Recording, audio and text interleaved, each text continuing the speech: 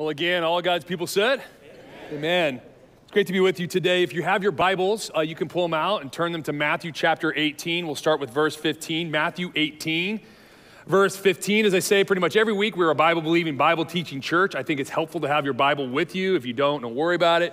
Pull out your phone, and you can just Google Matthew 18 and follow along. As we actually are diving back into a series that we've been in for over 2 years, walking through the Gospel of Matthew verse by verse by verse as much as we possibly can. Now, as we journey through, we're actually in a section of Matthew in which Matthew's allowing us to see Jesus prepare the 12 disciples for ministry after he's gone. Now, in this section on preparation, we enter into an issue that Jesus is addressing for the next few passages that's specific to how they're going to lead the future church.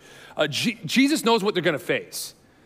Jesus knows that even well-intentioned, full of the Holy Spirit, people have conflict. I'm going to say that again, church. Jesus knew that even well-intentioned, full of the Holy Spirit people will have conflict. And so he addresses some of the difficulties that they're going to encounter, or we will encounter. And so this section could be called family business. So we're going to do some family business the next few weeks as we walk through the next few passages in Matthew. Remember, in the scriptures, we're called the church, the body of Christ, the family of God. We are all adopted brothers and sisters, a part of his family. We're co-heirs to the throne. And because life is messy and we're all still sinners, Jesus knows that once we begin to assemble as his family, like your family at home, although we still love each other, we're going to have some problems. Yet thankfully, he gives us some instructions on how to deal with these issues, because just like your family and my family, there are some conversations that we need to have that are just for the family's ears. This is household business. Kind of like if you've ever called a family meeting. These are difficult passages that are just for us, the church. And as we humbly submit to Christ, we need to discuss these. We can't skip over them. We need to engage in them lovingly. For again, these instructions do not come from some church denominational council somewhere. These instructions come from Jesus' mouth himself, who the Bible says Jesus Christ is the head of the church. He's the one in charge. See, one of the huge mistakes made by so many Christians in the American church is through the American lens, they believe their faith is only theirs. It's just their faith journey. I have a personal relationship with Jesus Christ, we hear so much. Now, let me be clear. Faith for the sake of salvation is personal. That's between you and the Lord, meaning you're not grafted into the kingdom because you were born into a certain family, or your dad was a pastor, or you grew up in the church, or you were baptized as a baby, or you wear the right jersey today at the Super Bowl party. We're grafted into the family of God based on an individual profession of faith in Jesus Christ. So because of that truth, every one of us has to have a moment of clarity in which we individually recognize our sin, we recognize who Jesus is, Lord and Savior, and then turn to Christ. But this American concept that once in Christ, our faith is only personal and private, that you can't speak into my faith, that is a modern day American misnomer. It's very American as we live in the garage door, don't even know our neighbor's name, who are you to judge me generation. But it's biblical nonsense to suggest that we strive for Christ as an individual apart from the body of Christ. Rather, the Bible teaches we bring our individualism together and we form this singular thing called the church. So the Bible teaches that we are his ambassadors together. We are the aroma, singular, aroma of Christ together. The church together, that we put on the gospel in the world as one together. But because we're all still sinners, if we're honest, church isn't always pretty. I mean, wouldn't it be great if the gospel was we gave our lives to Christ and then we left sin behind and we're all perfect? And because now we as Christians in the church are all perfect. Yeah, they're all sinners out there, but in here, we're all perfect. Then in the church, we live in perfect harmony without any disagreement or conflict. That would be great. I want to lead that church. But that's not reality, especially these last 2 years. The reality is we often blow it. As Christians, we make mistakes. We say things we shouldn't, do things that hurt others. As your pastor, I also, as many of you know, succumb to the flesh. For me, it's usually a caveman outburst in anger. I know you can relate. You know, you're living the Christian life, seemingly doing well, growing your faith, and then boom, out of nowhere, caveman outburst. Temporary setback, whatever it might be for you. But that's the beauty of the gospel. This is what makes it so miraculous. It's the beauty of having Jesus as the head of the church. Because when those moments come, and they're gonna keep on coming until we die or Jesus comes back, but God knowing this, he's given us tools, miraculous spiritual tools to convict us, to restore us, to redeem us, to heal us, to reconcile us, both as individuals and how we can find healing within the body of Christ. See, there are three primary means by which God is transforming us in the likeness of his Son. One is his word. One is the Bible. This is one of the reasons why it's so important as an individual that you are spending some time in his word, for when you are in the word and you begin to drift, he often convicts you. Therefore, because you love the Lord, you find yourself slowly but surely maybe getting out of your lane, but you get in early and often because the word convicts. Versus if you're not in the word at all, what often happens is you get so far outside your lane, you're in a big car crash. Another way we're being transformed is the Holy Spirit. It's one of the reasons why we need to be in prayer on a regular basis. I believe when you're in prayer regularly, you're more in tune to the Spirit of God. And what I find happens in my life is when I'm in prayer regularly and I do something out of line I shouldn't do or say, I almost always instantaneously hear the Spirit of the living God say to me, seriously? Now, he speaks to all of us different. That's his word for me. When I get out of line and do something I shouldn't do, he goes, seriously, Jess? Really?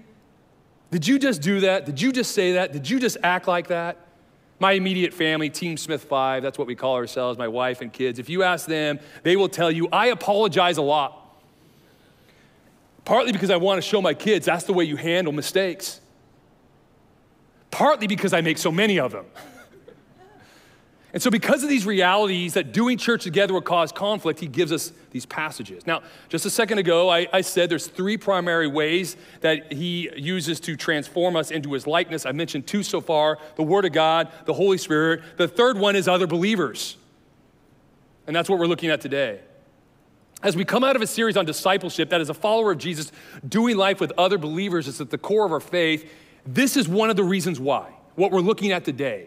For God transforms us through relationships. He puts others who love the Lord in our lives who will often see our blind spots. There are often things that are in our life that are not good, that need to be addressed. Sometimes they're not addressed because we're on purpose running from them. Other times we just don't see them. So I want to start our time today by telling you a story that I think we can all relate to, that I think does a great job setting up our difficult passage. A few months ago, I was out to lunch with a friend. We're not super close. It's not like we spend a lot of time at each other's houses, but we have spent a lot of time together over the last 16 years that I've been at this church. Whether it's been a men's conference or equipping event or apologetic seminar or Sunday mornings, you name it. We spent a lot of time together and had a lot of conversations over the years. Well, as we were eating and talking, I noticed that he had this giant piece of lettuce wedged perfectly over one of his teeth, completely covered. It was actually miraculous. It looked like someone just knocked out his front tooth. Everything in me just wanted to stop and take a picture of what was happening. And as a little while, I noticed I was actually mesmerized by the piece of lettuce. He might have been talking for a few minutes, I don't know, but I'm thinking, how did it get there? How does it fit so perfectly over that entire tooth? How can he not feel it? So now I'm trying to send him subliminal messages. I'm doing this, I'm like scratching my front tooth, gargling water.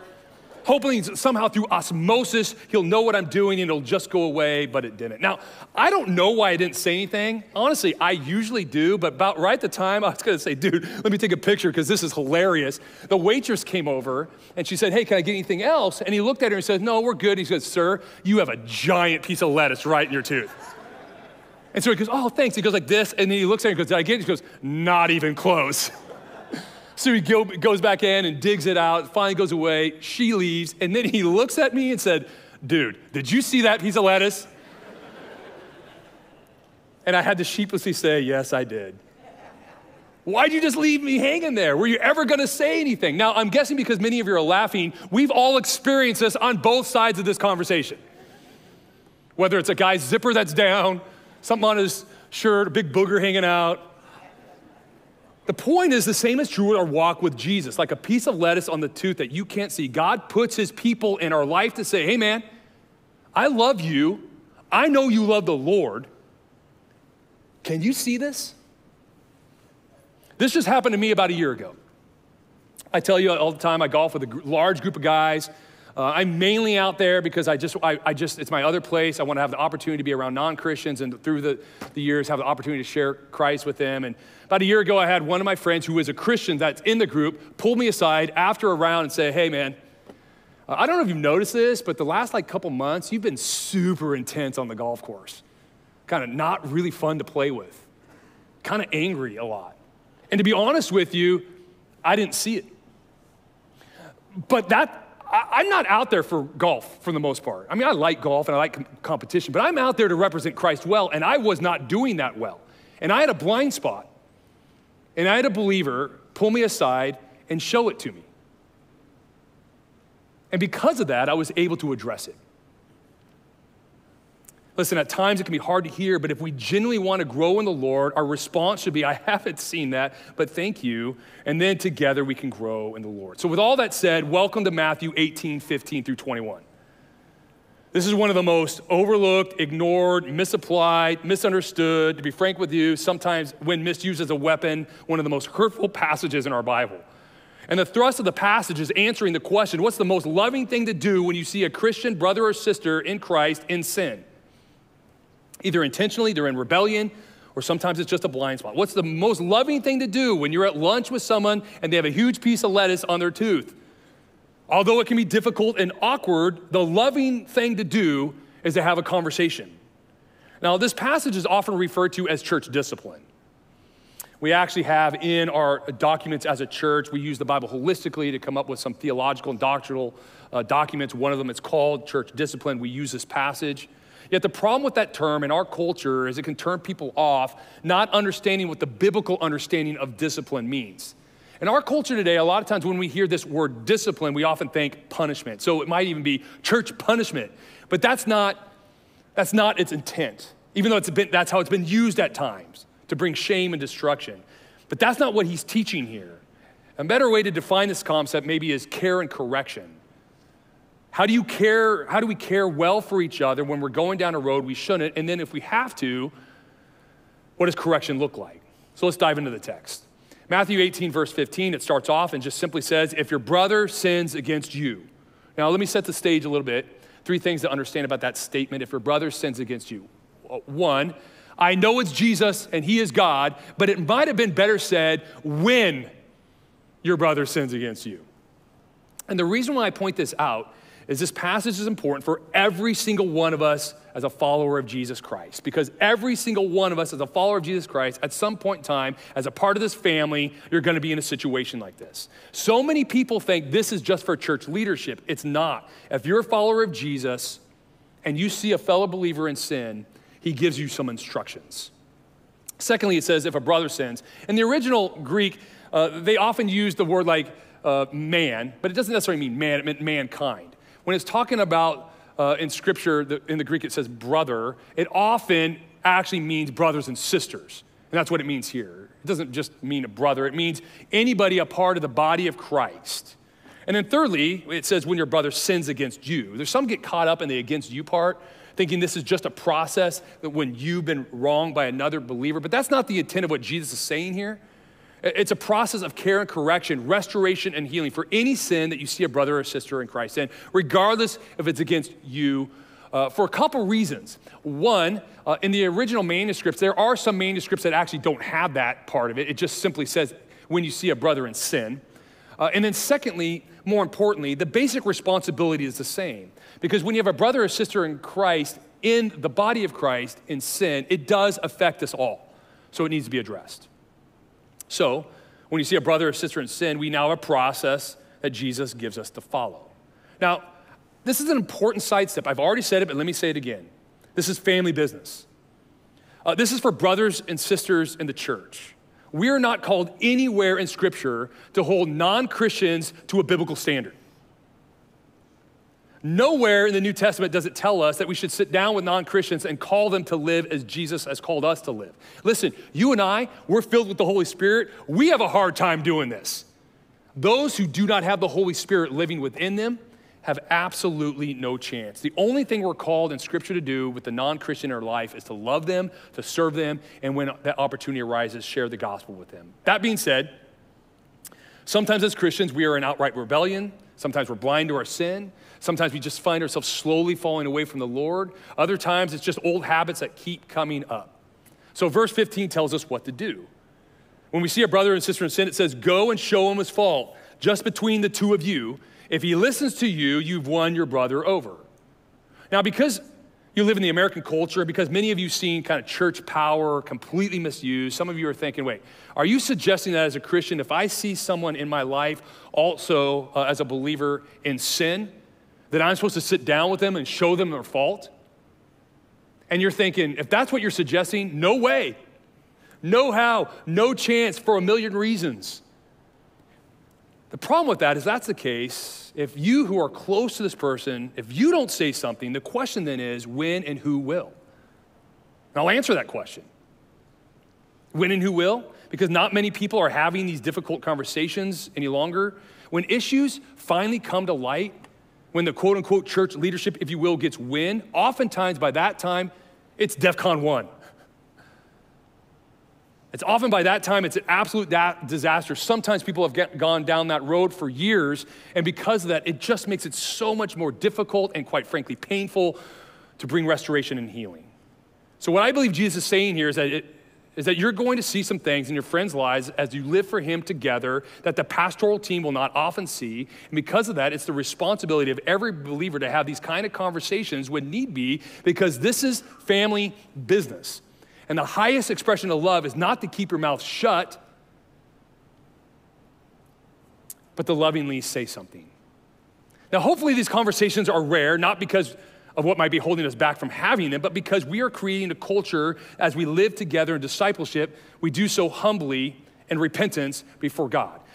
By the way, this is a huge reason, what we're talking about right now is a huge reason why you need to be connected to a local body of Christ. It's a huge reason why people need to know you and you need to know others. It's why we need to physically assemble and you need to be in some kind of group life, because if other believers around you don't know you, who's gonna point out the blind spots in your life? And I think that's what's happening to so many believers, especially in this day and age. They don't have anybody that actually knows them to have these difficult conversations. So we can challenge each other. That we are reading our Bibles by ourselves. And so when I'm reading the Bible and it tells me how I'm to treat my wife and I find myself having a bit of an attitude, well, then I go and apologize. Or because I'm in regular prayer and someone's challenging me on that and I'm doing something I shouldn't do and I hear, seriously, I go and make those things right. My friends, we need to, as the body of Christ, keep our accounts with the Lord and others short. Because then these conversations simply just don't need to happen. With that said, let me share a few reasons that keep some of us from having these conversations. As I've already said, many in the American church have misunderstood the nature of faith. We think it's none of your business. It's personal and private. This is my faith, you have your faith, and so since we don't speak into each other's lives. Again, that sounds very American. I'm just telling you that's not biblical Christianity. Secondly, and I think this is the real big one. I think the real big one that keeps us from having this difficult conversation is we have a fear that we'll be perceived as being judgmental. That's the big American term. You're being judgmental. In our American culture, almost any time you try to speak into a person's life about something that might be right, the response is almost always, that's judgmental, without really even understanding what that word means. Secondly, I think we do need to be a bit honest. The Big C church, the global body of Christ over the last who knows how many decades, we have handled some situations incredibly poorly publicly by authoritatively saying and doing things in the name of the church, in the name of Jesus, that have been incredibly harmful, punitive, and judgmental. And so if we have these conversations that could look anything like something like that, we often get a stiff arm. And then thirdly, I think many of us are thinking, Well, who am I to say anything? No, I got my own issues. I got my own problems. I've got a long way to go, which just as a side note, I think you all know this, but if you wait till you have it all together to have a difficult conversation with a friend, when's it gonna happen? Never. This is one of the most difficult passages, sometimes misused, but I actually think there's one that's even more misused. It's in Matthew 7, when Jesus says this, "Do not judge or you will be judged." I hear this verse more than any verse in the American culture. This is one verse all of our non-Christian friends have memorized. I don't hear John 3:16 very often, but anytime I hear somebody saying something wrong, they'll say, well, Jesus said, don't judge or you'll be judged. But they stop right there. They don't even have any understanding of the rest of the passage. Jesus goes on to say there, by the way, for in the same way you judge, you will be judged, and with the same standard of measure you use, it will be used towards you. Jesus is not saying don't sit down and have these conversations. He's not saying don't point out difficult sin. No, what he's saying is make sure with the help of the Holy Spirit, you have the same standards for yourself. He goes on to say, you're pointing out the speck in your friend's eye, but you got a giant plank in yours. What's he go on to say? Well, then you need to deal with the plank. Why? So you can help your brother with his speck. He's not saying don't have the conversations. He's saying make sure your heart is right. He's saying don't sit down with a brother and say, hey man, you shouldn't be having an affair on your wife if you're having an affair. When I have this conversation, I always start with something like, hey man, I'm not perfect. I know there's things in my life that are out of whack. I'm not having this conversation with you because I think I'm better than you in any kind of way. And if you see something in my life, please point it out. I wanna grow, I wanna be better, but I see this thing in your life that's not quite right. My friends, that's not judgmental. Nowhere in Scripture does it say having these conversations is being judgmental as our American culture defines it. What it does say is don't have these conversations if you're not willing to humbly work on issues of your own. Another reason why I think people avoid these conversations, frankly, is they just don't want to be held accountable themselves. Because the second we decide to speak into somebody else's life, we're giving them the right to do what? Speak into ours. And so what we do often in the American church, we say, hey, let's make a deal. We don't actually verbally agree on it, but it's what we do. We say, you do you, I'll do me, you stay in your lane, I'll stay in mine. Then we can do whatever we want, Monday through Saturday, sometimes even together. And then on Sunday, we'll come together, worship God, and it will be awesome.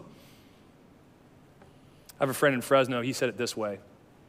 Many American Christianity are essentially saying, I want to be godly enough that it feels good, but not godly enough that it changes my life. I want to love Jesus enough that I sense his pleasure, but not enough that I sense his conviction. Where are you at? I think there's many other reasons, but let me just, before I move on, state a couple practical do's and don'ts. Number one, in the passage it says, do this in private. Now, I think there's wisdom at times to pull a small circle of people together and just ask some advice. You just have to check why you're doing it. Is it for some kind of gossip reasons, or are you truly seeking like help? You know, this is definitely not one of those moments that you share in, in the prayer meeting. Hey, we just need to pray for Heather. She's flirting with the guy at work even though she's married. That's not really, and Heather's sitting right there. That's not what this is saying, in private. And by the way, in person. This is not a text conversation. Secondly, make sure the fault is biblical, meaning that you can go to Scripture and say, this part of your life is off base, and this is what Scripture says. Just because they may have eaten too many chips tonight at the Super Bowl party and they broke their diet doesn't mean it's time for this conversation. Now, it doesn't say this in Scripture, but I think a third wise counsel in this area is I would suggest it is guy to guy, girl to girl. Said guys have this conversation with guys and girls have these conversations with girls. And I only say that because when you sit down with the opposite sex to have some kind of confrontational conversation, it can just get weird in 1,000 ways. Fourth,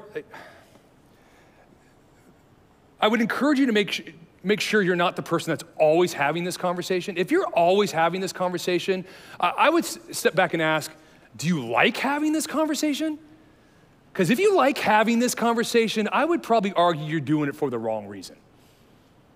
Make sure it's not white noise. I was watching this show once, and it was kind of like a friend show, and there's like these 5 friends that hang out all the time, and the whole show was about they were having interventions with each other, and they had this big banner, and it said intervention, and a guy walked in, and it's like, what's this one about? Well, you wear your red boots too much, and then you wear those jeans too much, and they were just having all these dumb interventions, and finally, the last one, there's an intervention, and the guy walks in, because he wasn't at work, he had all this time on his life, time on his hands, he walks in, he's like, what's this about? He's like, we need to have an intervention because you're having too many interventions.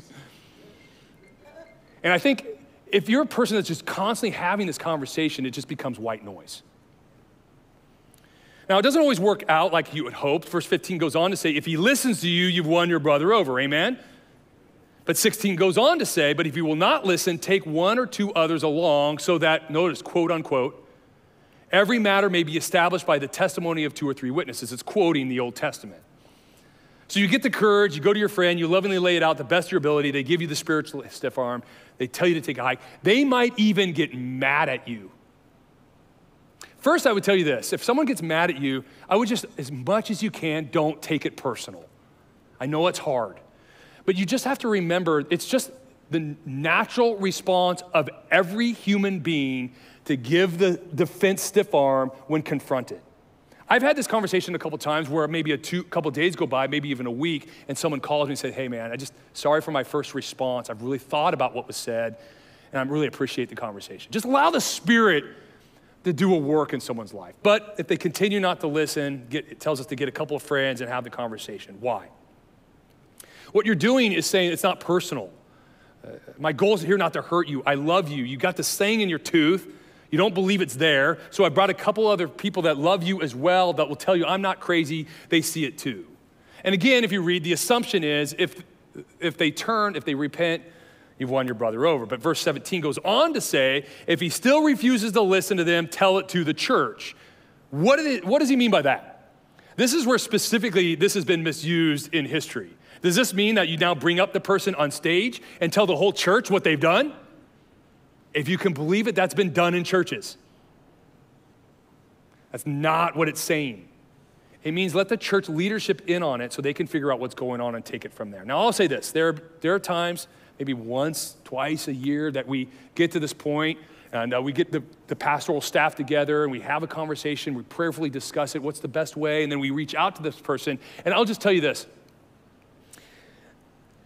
Take a guess what almost always happens next. One of us as the pastoral team contacts them and say, hey, we'd like to sit down and have a conversation. Guess what almost always happens next? They leave the church. Almost every time. I need to tell you, that's not our goal. We want redemption, we want restoration, but it often happens because they don't want to hear it. They want to live away apart from the Word of God with the path of least resistance, so they pick up, go, hide with their sin in another church. Now, there have been some meetings, I'll be honest, that we have these discussions, and it gets to that point, and there is a light bulb. There's a scales that get pulled back. The Holy Spirit does a great work through prayer, and there's a repentance, and I'm telling you, that's the gospel. It's the miracles we've seen, the restoration, the healing, the reconciliation that can take place when somebody repents. Now, again, it doesn't always happen. So verse 17 goes on to say, if he refuses to listen even to the church, what's it say? Treat him as you would a pagan or tax collector. Yeah, this is one of those quotes you don't hear of Jesus much in our culture. What does he mean by this? Are we to treat them badly somehow? No. Let it play out a bit. If a person rejects the authority of the Word of God, rejects the conviction of the Holy Spirit, rejects the loving reproof of a believer, a friend, rejects the loving reproof of several believers, rejects the spiritual authority of the church, that assumes a lot. Reject, reject, reject, reject. The question now is this: does that person actually have a relationship with Jesus? That's the question.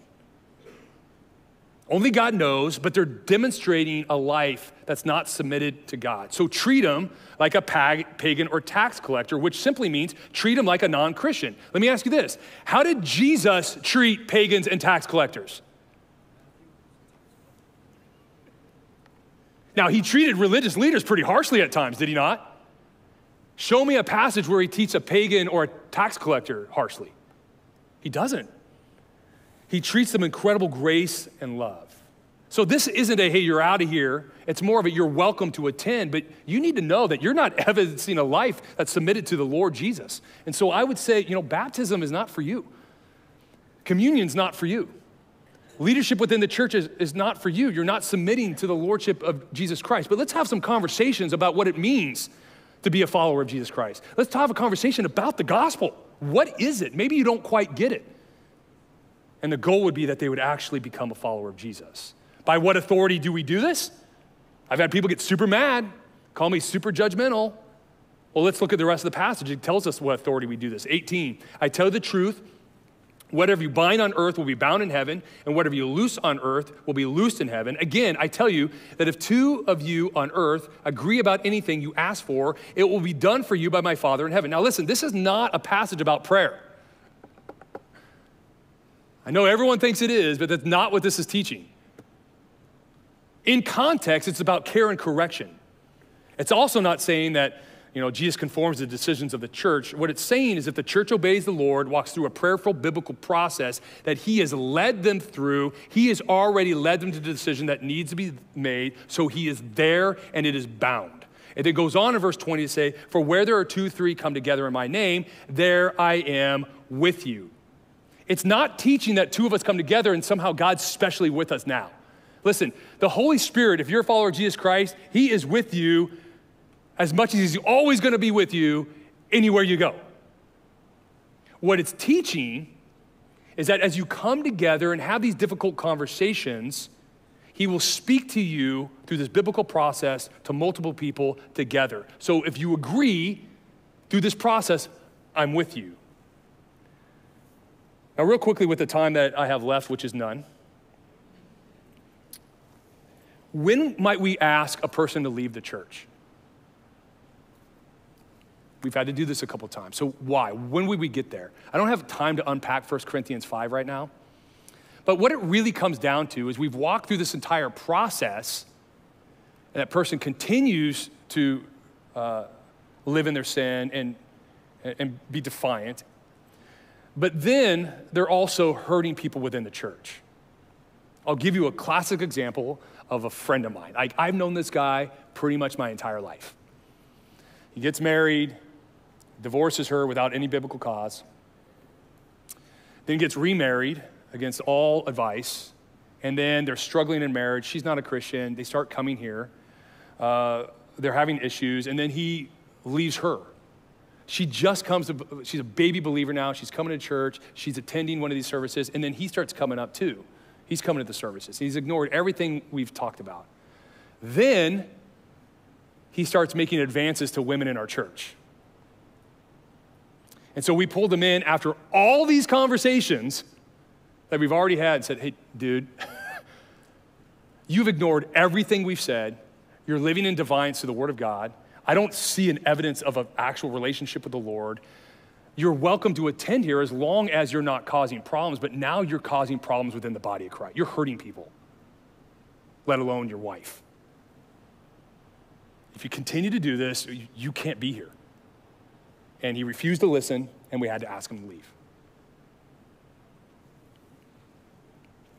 With all that said, I'll tell you this. I'd like to tell you this is always done incredibly well. None of us are perfect and life is messy. But what I can commit to you, if this is your home, if this is your church, on the behalf of the elders, leaders, pastors, we commit to love the body of Christ the best we can. And as we make that commitment to oversee care and correction, we commit to a process that's driven by love, that's bathed in prayer, is pursued with grace and humility, that's affirmed in community, and is restorative in nature, meaning the goal is never punishment. The goal is always restoration, reconciliation, and redemption. Because in the end, that exalts Christ. Let's pray. Lord, this is a super technical passage. So I pray for the person that this is their first time coming to our church. I would just pray that they understand that we just walk through Scripture, we allow Scripture to come up, and what's next is what's next. And Lord, although this is not a Jesus loves me passage, Lord, what it is it's a passage you've given us to handle conflict, to handle sin. And so, Lord, we believe that You're our Lord. You are the head of the church. And so, Lord, we ask, I say out loud, please help us deal with these issues in an absolutely gracious, restorative, redemptive, Jesus Christ way. We want to represent you well. But we also believe, Lord, you've given us instructions to address these issues. And so we know, Lord, that your way is the right way. Lord, I want to pray for that person in this room right now that's struggling maybe with something I said, or maybe even more so, someone's had a conversation with them and it's been difficult, it's been hard. Lord, whether it's right or wrong, I would just pray, Lord, that if there's truth being said, that they'd be open to it. That they know, although maybe they're wrong in this situation, Lord, we all make mistakes. None of us are perfect. And we just need people in our life to point out at times the lettuce in our teeth. Lord, help us create an atmosphere here at River City Christian that we can have these conversations and they're received warmly with love. Lord, let us handle your word well. Let us never use it as a battering ram. So, Father God, I pray that we would be a body of Christ that's about redemption, restoration, and healing. For the person in the room, Lord, that needs reconciliation with another believer, Lord, I would pray that you would give them the courage to have a difficult conversation about that. Maybe someone hurt them in the church years ago and handled this incredibly poorly. Lord, I pray for that person that's been hurt by the church, Lord, that they'd understand that although they may have been hurt, the church doesn't always do things well. You still love them. You care for them. You want a relationship with them. You want them to be part of the body. So God, I just pray that you would bless us as we go. Help us handle these difficult situations with grace and humility. I pray this in the powerful name of Jesus Christ, and all God's people said, amen. Hey, God bless you. Hope to see you next Sunday. We're gonna unpack the next passage, which is on forgiveness. And so I think that's a great part two to what we're handling in family business. Have a great Sunday afternoon.